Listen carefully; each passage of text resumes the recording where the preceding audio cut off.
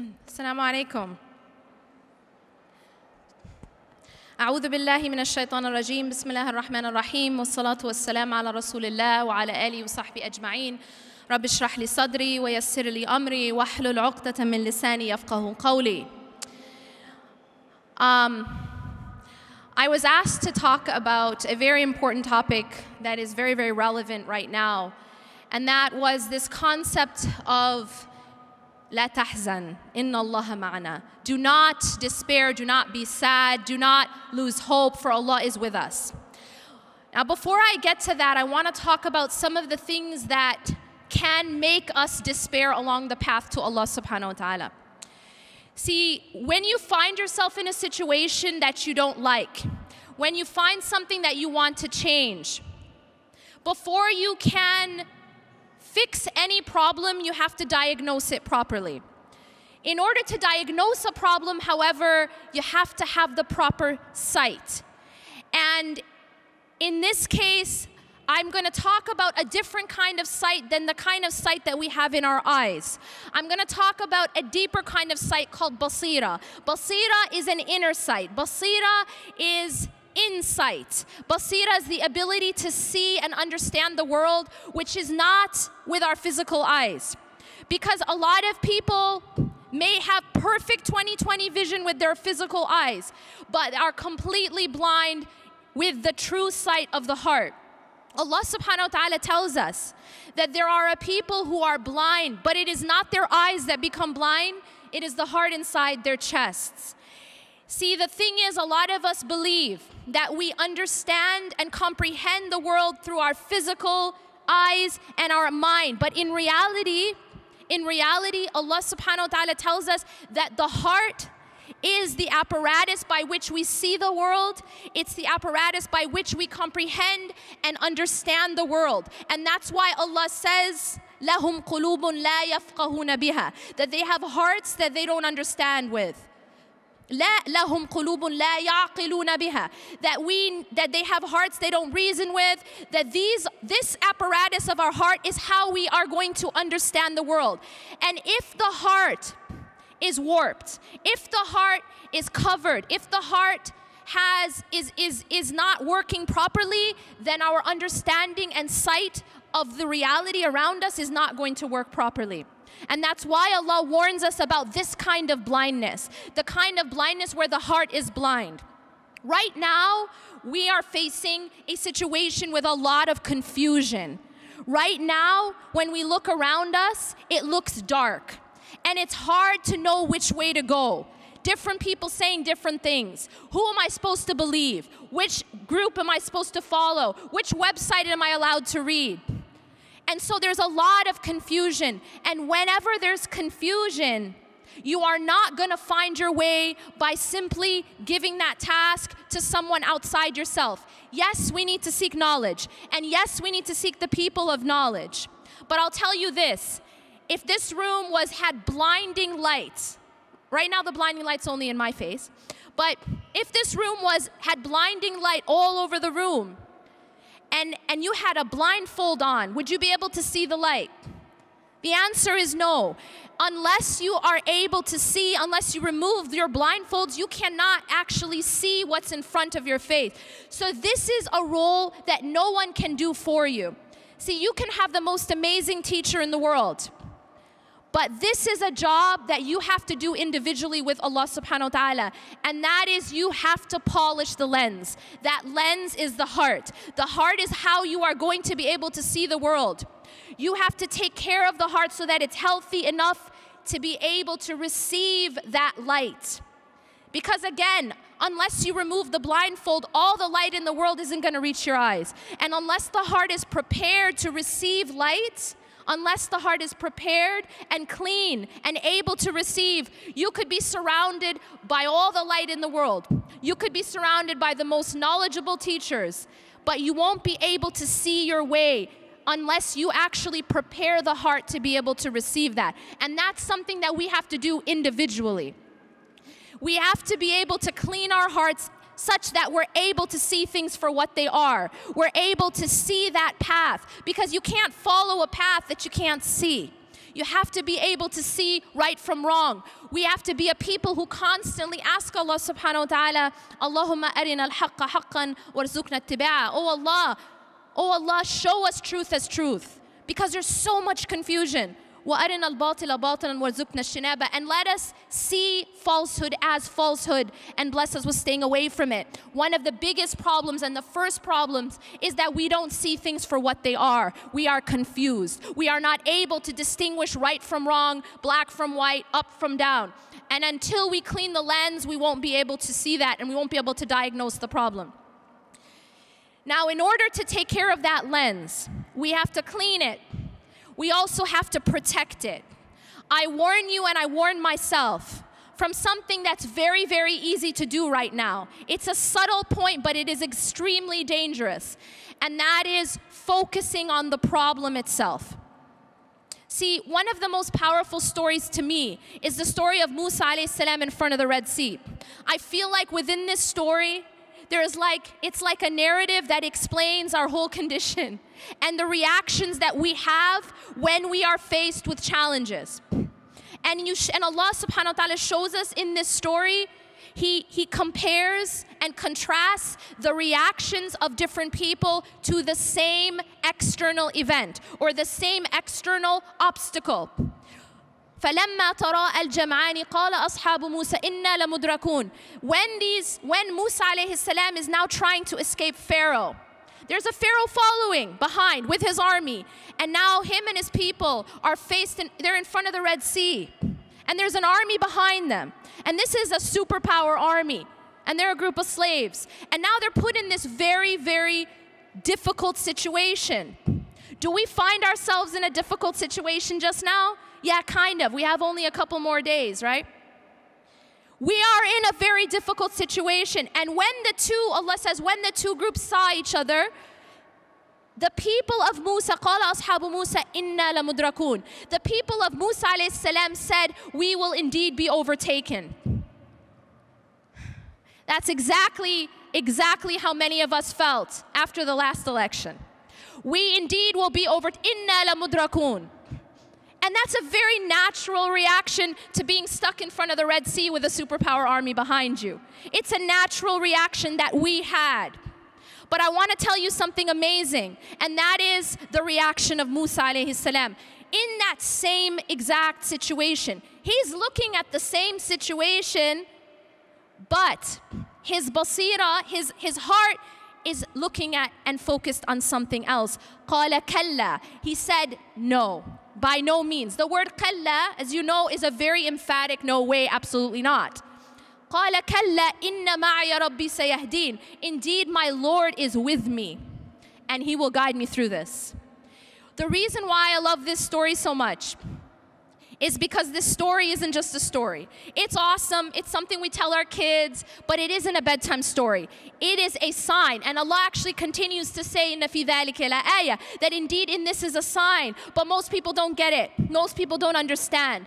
It is, you and I are never going to be in front of a large body of water with an army behind us, but we are going to be put in situations where we feel trapped, and we are going to be put in situations where we don't see a way out, and we feel that way just now. We feel that way politically. We feel that way socially to a large degree.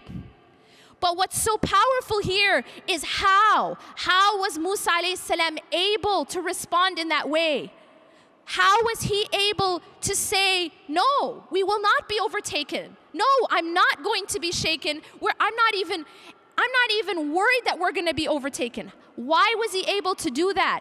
And the answer is because his focus was not on the problem. His focus was not on the Red Sea, and his focus was not on the army. His focus wasn't on Trump. His focus was on Allah. His focus was that, no, Inna ma'aya Rabbi sayahdeen, my Lord is with me. And if Allah is with you, you don't have to worry. He will guide me through. Allah is teaching us a timeless lesson. We're gonna be put in situations where we feel trapped.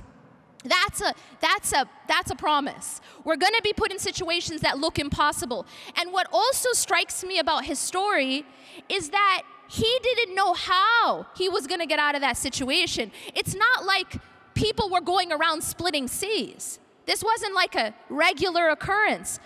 And yet he did not worry, even though he didn't know how. See, for us, it's easy for us to say, oh, it's no problem because I got a plan, A, B, C, D. We know exactly how it's going to happen. But when you don't have any idea how it's going to happen and you still put your trust in Allah, that is tawakkul. He knew Allah is with me and He will guide me through. Now y'all are going to say, but what about doing our part? I know I'm at Mass. What about doing our part? And the reality is, what's so beautiful about this story is that although obviously Allah subhanahu wa ta'ala was going to save him, Allah still asked Musa alayhi salam to take action. He's asked him to do something. He asked him to take his staff and strike the sea. And so he was still asked to take action. We are still asked to take action.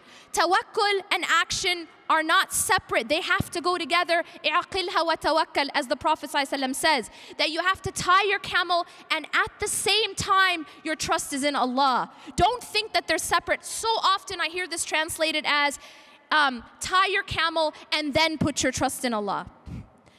That's not what it says. It says اعقلها وتوكل. When the man was told by the Prophet ﷺ, tie your camel and put your trust in Allah, the two are simultaneous. We don't work and then depend on our work and depend on our deeds for results. No, we work and we depend on Allah for results. And that's a very, very important point. One of the things that happens a lot, and this is a pitfall that a lot of us activists fall into, is that we put our trust in our own activism. We put our trust in our own activism. And so what happens is when we don't see the exact results that we wanted, we lose hope. Inna lamudrakun. We have that attitude of we're going to be overtaken. But you see, if you put your trust in Allah subhanahu wa ta'ala, regardless of what you're seeing, you know that He's got your back. And that's what happened with Musa alayhi salam. He was told to strike the sea, so he's taking an action. But this is an important point.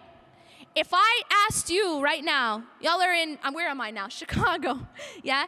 If I tell you to go take a large staff or a large stick and hit, Lake Michigan, it's not gonna split. Why? It is not his action which caused the result. Why did he strike the sea? Because it was Allah who told him to. It was part of his worship. Every single thing that we are doing of our activism should be part of our worship. But we should never believe that our opening, that our salvation, that we're going to be saved because of our actions, because of our activism. We don't get saved because of our activism. We get saved by Allah. And this is a very, very important point of our tawheed. To understand it's only Allah who saves us. It's only Allah who provides the opening. He is Al-Fattah. He is Al-Fattah. I'm not Al-Fattah. You're not Al-Fattah. We're not, as organizations, Al-Fattah. We don't change our circumstances. Allah changes our circumstances. But here's a very important point about the formula for change. إِنَّ اللَّهَ لَا يُغَيِّرُ مَا بِقَوْمٍ حَتَّى يُغَيِّرُ مَا بِأَنفُسِهِمْ. Yes, Allah is the one who changes our circumstances, but Allah also says that indeed Allah does not change the condition or the circumstances of a people until they change what's inside themselves. There is a job that we have to do.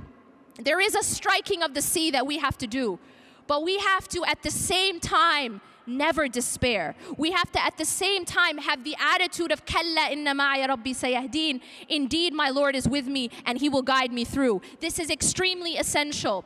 And I will tell you this, if you are focused too much on the problem, you will have the reaction of Bani Israel. Because if all we talk about is the problem, if all we think about is the problem, if all we post about is the problem, if all we discuss is the problem, then what happens is, and this is a psychological reality, whatever you focus on grows. Whatever you focus on grows. This is why Allah subhanahu wa ta'ala told us to focus on dhikr. That the more that we focus on the remembrance of Allah, the bigger the importance of Allah subhanahu wa ta'ala is in our lives. But if we're focused on everything that's going wrong, if our focus is on everyone who's saying this about us, and they're going to do this to us, and then this, and that's it, and that's my focal point, I promise you we will fall into despair.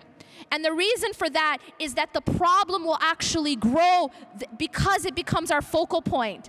And this is a dangerous thing that we fall into. Our focal point needs to be inna ma'aya rabbi sayahdeen. This is a very different focal point. The focal point of Musa alayhi salam, indeed my Lord is with me and he will guide me through. Yes, I do my part.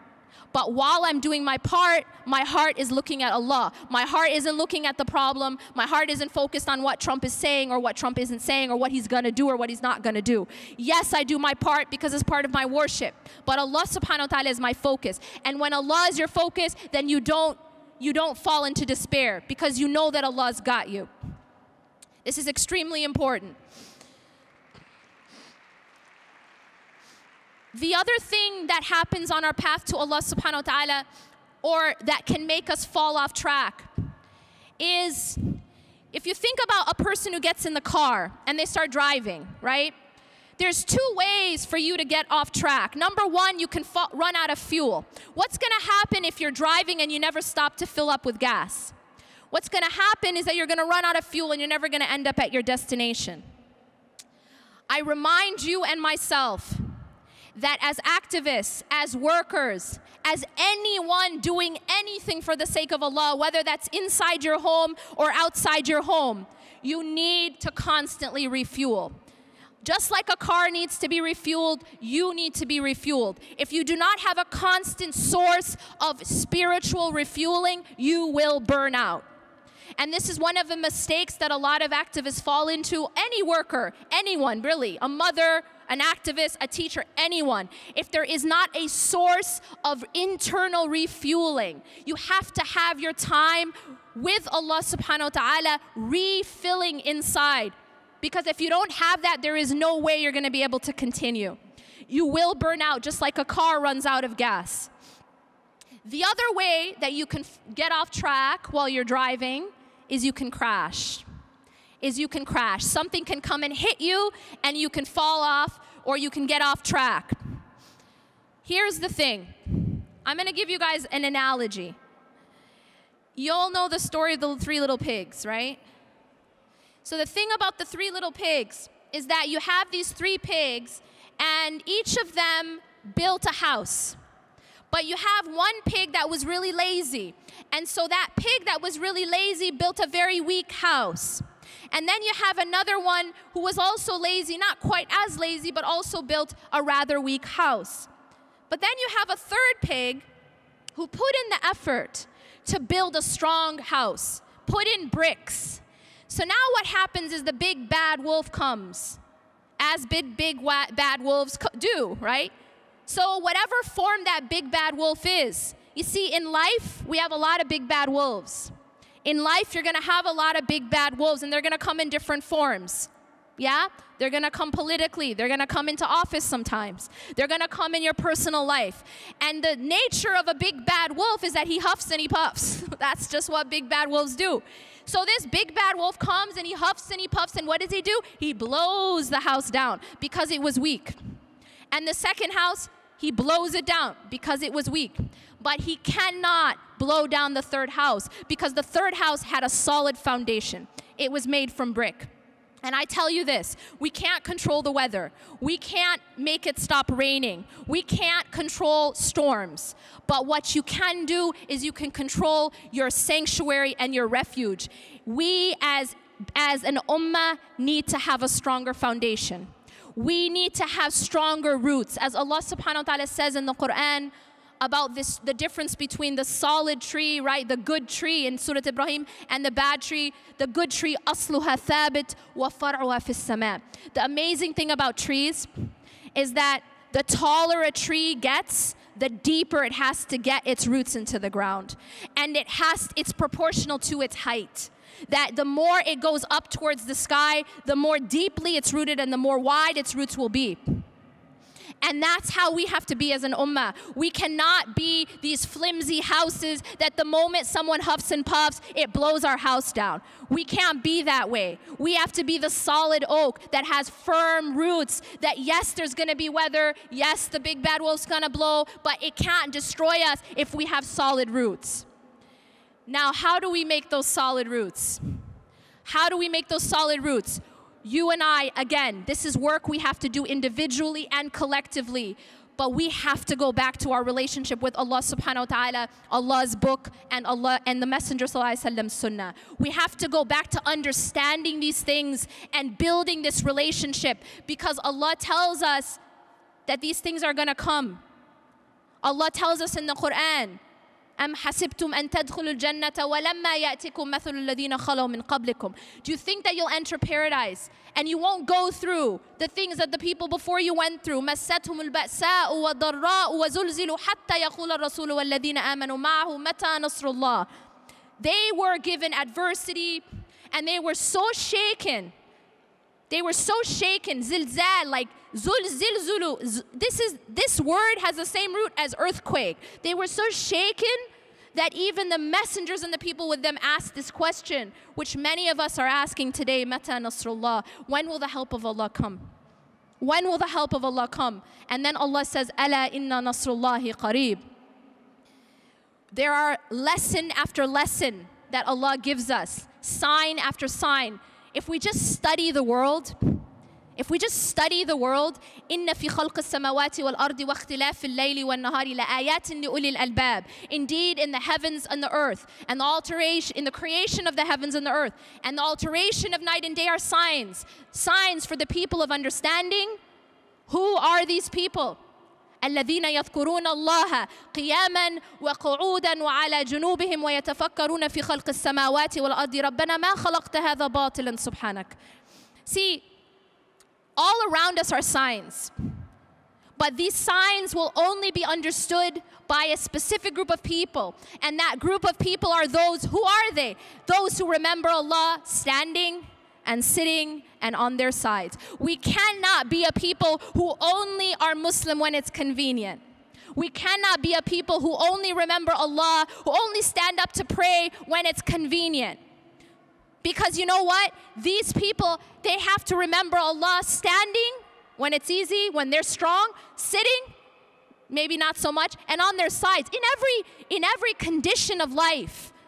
You know, when it's not convenient, like you're at the airport, or you're not feeling it, they're remembering Allah in every condition of life. And unless we are that way, we won't be able to have that ability to read and understand the signs of the heaven and the earth. One of those signs that you'll find again and again all over the universe, in everywhere that you look of the design of Allah subhanahu wa ta'ala, is that growth and change take time. Growth and change take time. A child, a baby, Allah has the ability to develop a child in a week. Why not? A month. But Allah has designed it such that it takes 9, sometimes painful months. There is a sign in that. Allah could have made an oak grow in a year, but Allah has designed it such that it takes sometimes hundreds of years for these trees to get to that height. Allah is teaching us that change takes time, that growth takes time, and it may look like there's nothing changing. You're looking at a tree, you don't see any actual change. But it takes time, and there is a process that happens before change occurs. One of my favorite stories is the story of a woman who was in an impossible situation. She was in the middle of a desert, and she had a child. And there's no one around. What did she do? See, this woman had her trust in Allah, but she didn't sit and wait for water to fall from the sky. She got up and she strove. She ran. She ran from Safa to Marwa, looking for water. But here is what really, really affected me about her story. After she looked at Safa and there's no water, right? She's not seeing anything. She goes to Marwa, she's not seeing anything. Now she's already tried. What do we do in our lives when we've already tried something and it didn't work? What do we typically do? We give up. She didn't give up. She goes back to the same place she already checked. And she, again, doesn't give up. She goes back again. She doesn't do this once. She doesn't do this twice. She does it 7 times. And that is so powerful. That Allah is teaching us. This is one of the sunan of Allah. That sometimes, change and growth, it takes, not only does it take time, sometimes it takes repetition. That you have to keep at something. I was saying yesterday at RIS, you can't say, I did a sit-up. Why didn't it work? I did a sit-up, right? It's not gonna work if you did a sit-up or a push-up, right? You have to do repetition. And repetition is where Allah subhanahu wa ta'ala could have had us just say subhanallah once. Alhamdulillah once. Why the repetition? Why so many rak'ahs? Why 5 times a day? Because Allah is teaching us that change and growth happen through persistence and through repetition and through perseverance. So we can't be a people who just give up because it didn't work. Yeah? Oh, we already tried that. It didn't work.